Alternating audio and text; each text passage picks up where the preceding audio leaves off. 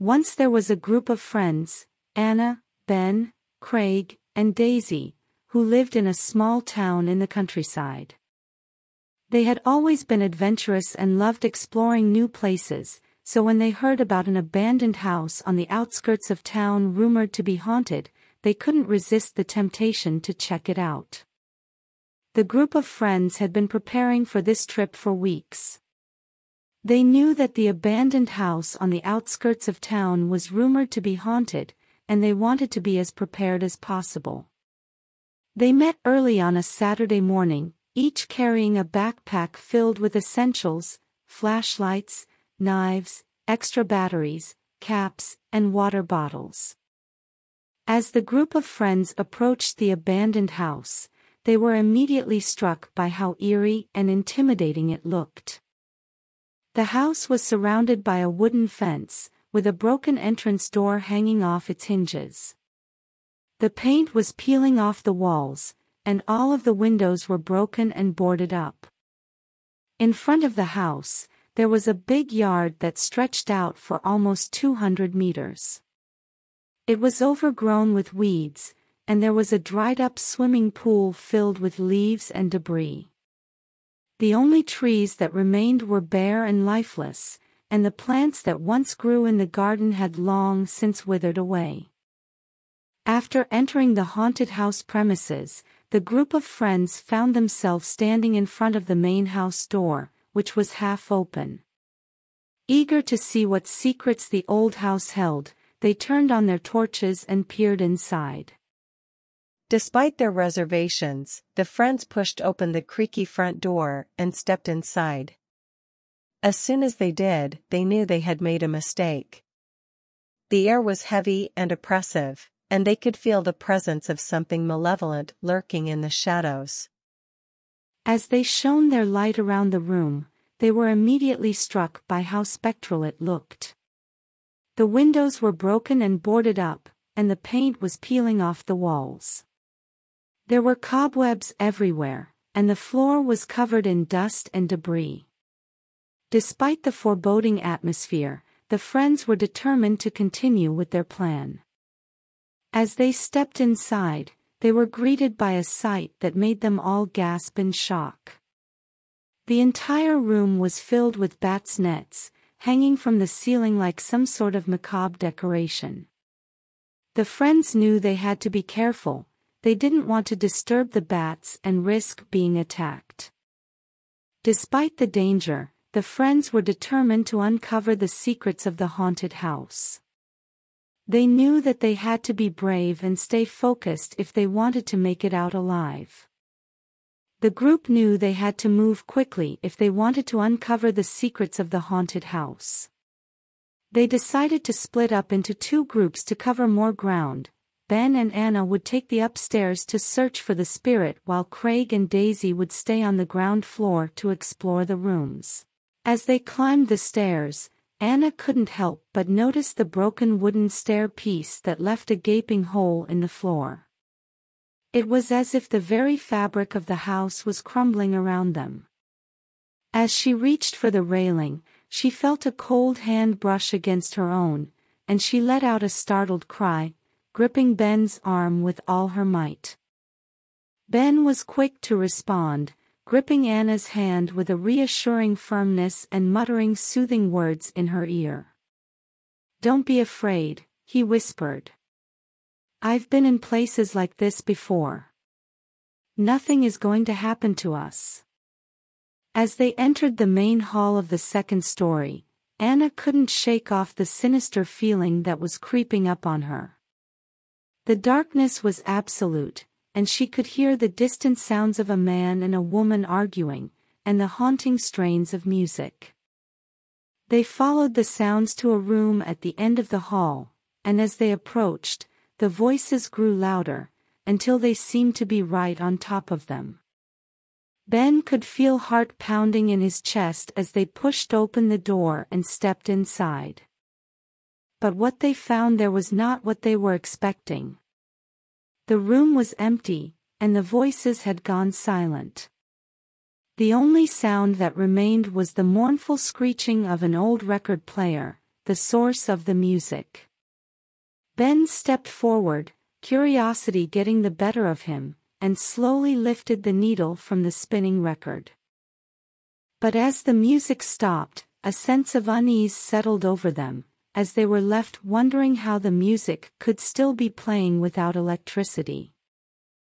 Meanwhile, Craig and Daisy were busy exploring the downstairs. As they were in the lobby looking at a portrait of a young woman and man, probably husband and wife, Craig felt a sudden push from behind. He fell to the ground, his heart pounding as he realized that there was something, or someone, lurking around them. "Come down," he shouted, his voice echoing through the house. Craig stood up, his heart pounding with fear, and shouted again, "Hurry up, come down fast." Ben and Anna quickly rushed downstairs to join their friends. Craig told them about the incident, and they knew they had to communicate with the spirit. In that moment, they realized that there was a spirit looming around them. Ben grabbed a set of alphabet wooden boards with the letters carved into them and a large candle.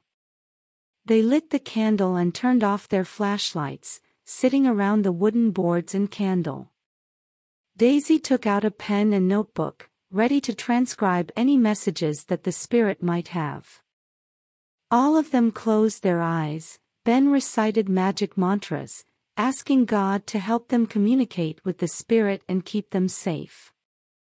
As they sat in silence, the air grew thin and the atmosphere grew more horrifying.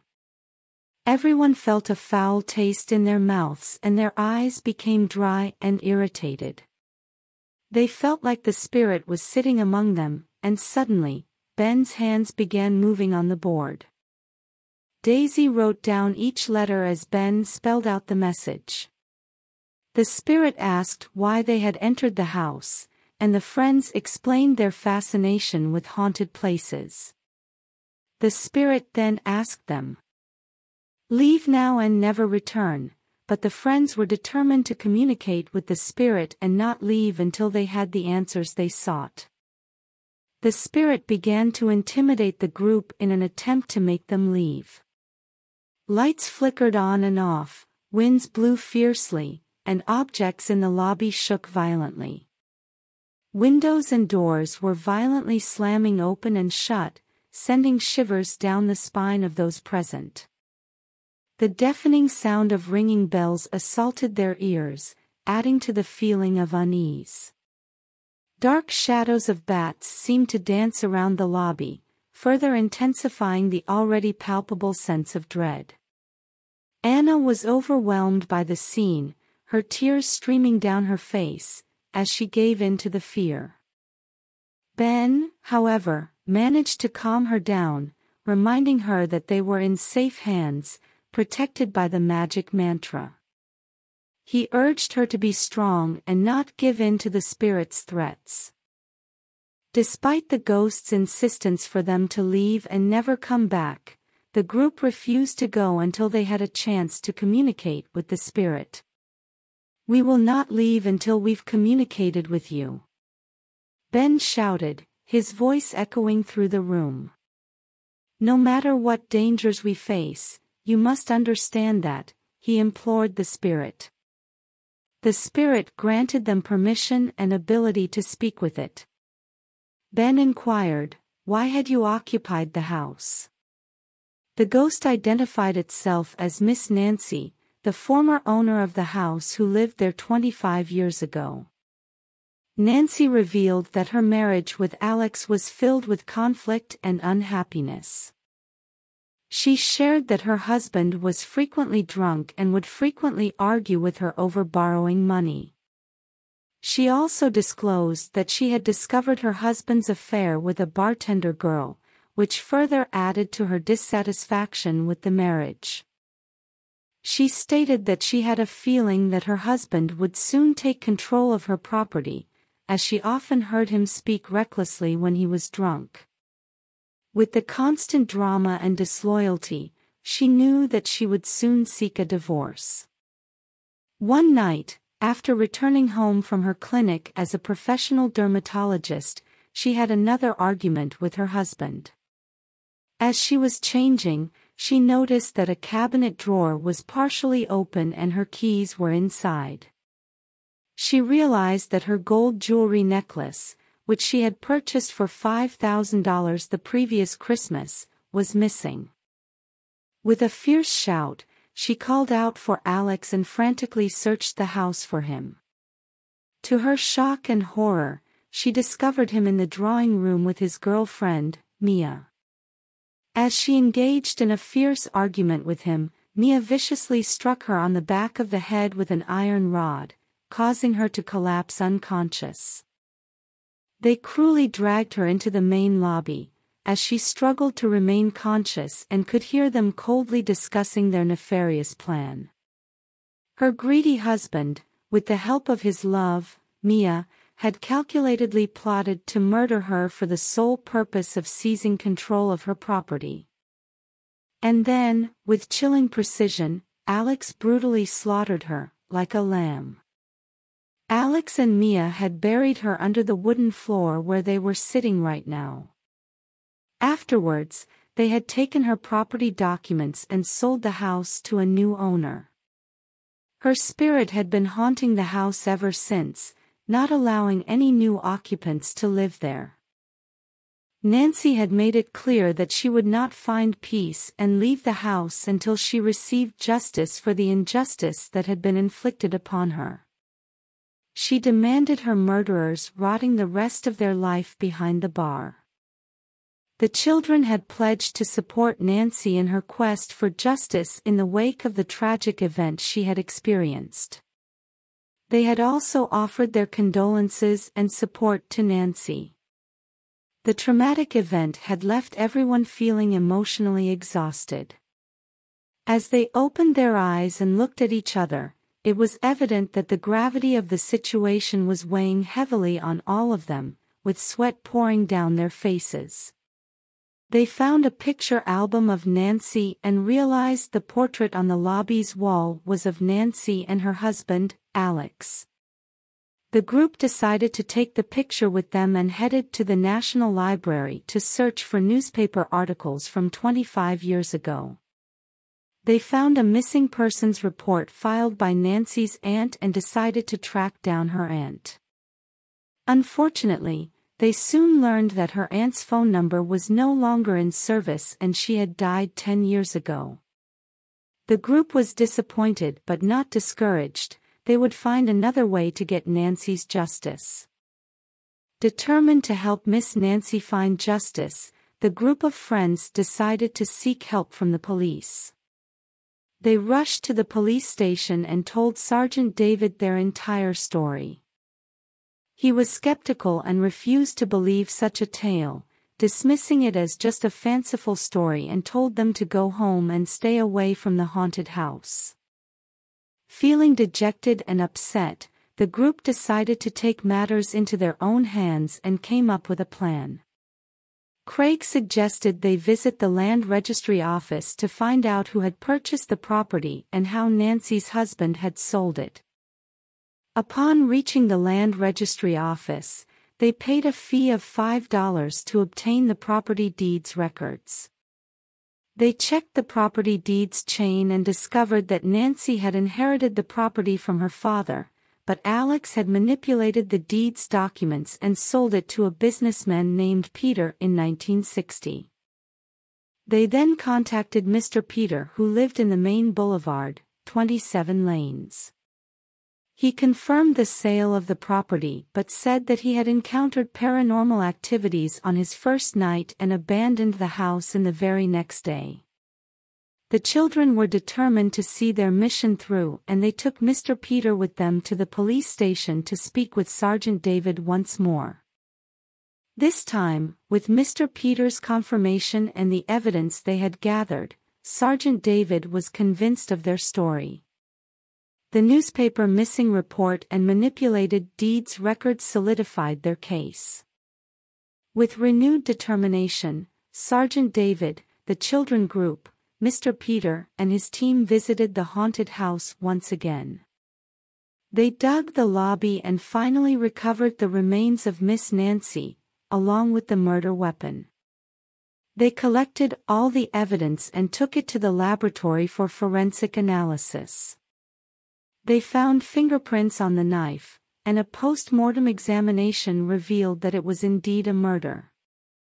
With this new evidence, the police were able to gather all the information about Alex and his girlfriend, and obtained arrest warrants for both of them. Sergeant David flew to New York to make the arrests. He apprehended Alex and his mistress, and their fingerprints matched the ones found on the murder weapon. A trial was held and Alex was sentenced to 14 years in jail while his mistress received 7 years. The children and Sergeant David, with a sense of closure, buried Miss Nancy's remains in a graveyard. They reported her murder in the local newspaper that had taken place 25 years ago to the proper authorities, bringing the tragic story to a close and allowing Miss Nancy's spirit to finally rest in peace. With the revelation of the truth and the capture of her murderers, the haunted house was no longer a place of fear and unease. The courtyard, once overgrown and gloomy, came back to life with lush greenery, colorful flowers, and a tree that had previously been dry and withered, now stood tall and green. Mr. Peter, who had always believed in the innocence of the house, was overjoyed that the truth was finally revealed and was able to move back in, now free of the dark cloud that had hung over the property. He thanked the children's group profusely for their efforts in helping him reclaim his home. To show his gratitude, he invited them to dinner and they enjoyed a meal together. As they were leaving Mr. Peter's house, they had one last encounter with Miss Nancy's spirit. They saw her standing in the courtyard, surrounded by the greenery, smiling and waving at them, as if to thank them for their help in bringing her justice. The group of children were overjoyed as they had finally found closure for Miss Nancy and helped her find peace. They knew it was her, as they had seen her picture many times and recognized her instantly. She looked happy and content, as if all her worries and grievances had been resolved. The spirit disappeared as quickly as she had appeared, but the children knew that she will always be there in the house, watching over them, forever in peace. The group of children felt proud of their accomplishment and knew that they had made a difference in the world.